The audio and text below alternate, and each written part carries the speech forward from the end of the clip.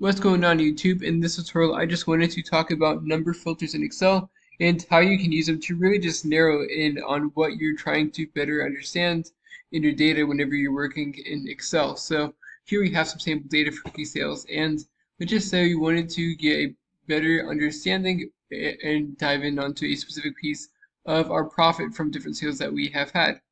And to get to the number filters to really, kind of do this, you can just click this down over right here, and then you're going to see an option for number filters. And as you can see, there are a lot of different ways to get filtered by numbers. So you can filter to where you have just one specific number. If it is to exclude a specific number, numbers that are greater than, equal to, less than equal to, between, and you can also quickly easily filter to have the top 10 values above average or below average. So let's just say, for example, top 10, we wanted to filter and say, hey, what are the top 10 deals, right? Well, we click top 10 and then top 10 items, or even, not, top however many we want. And we can have items, or we can have top 10%. So what we can have is show the top 10% of the items of what we're doing with our top 10 items. Then I just say top 10 items. And as you can see, we have our top 10 sales. And to show you what, how that might look a bit different, if we did a top 10%, we can do top 10 not items, but percent. And as you can see, now we have the top 10 percentage, what are the top 10% of the deals that we've had. You can also unfilter and refilter.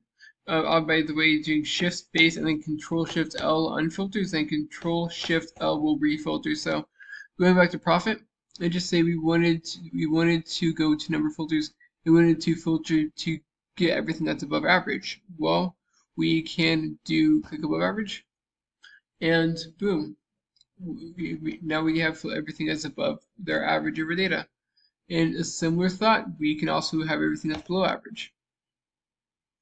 You can also go X number filters and even have it, between two values. So say we want to see deals that are greater than or equal to and less than or equal to, so greater than or equal to 1,000, less than or equal to 1,500. Then we can click OK, and as we can see, we have all the deals that have a profit between 1,000 and 1,500 bucks. It's awesome. But you can also customize it really to be whatever you want. So you can go to number filters, do custom filters, and you can have an and or an or clause. So you can filter to have items that meet both conditions, or you can filter to have a filter to where it meets one or the other condition. So for example, you can use this for something that is greater than 1,000, or something that is less than 500, for example. And as we can see, by doing this, we've excluded all the deals between 500 and 1,000 for whatever reason.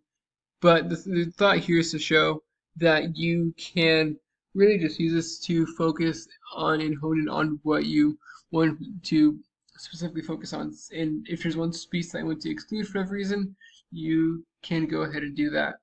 And this can be helpful for dates too, because Excel views dates as a number, so kind of use similar filtering there too. And let's say I want to see the bottom deals too. So what's our worst 10 deals? So you can go do it again, number filters, instead of top 10. You can click bottom 10 items. As you can see, now we have our 10 lowest sales. And we know what if we want to see bottom 10%. Click on top 10, bottom 10 not items, but percent. But let's say we want to see 15%, we can toggle this up to 15. We can see the worst 15% of our deals. So that's it. I hope you found this super helpful. If you did, like, subscribe, comment. Thank you for watching. You have a great day.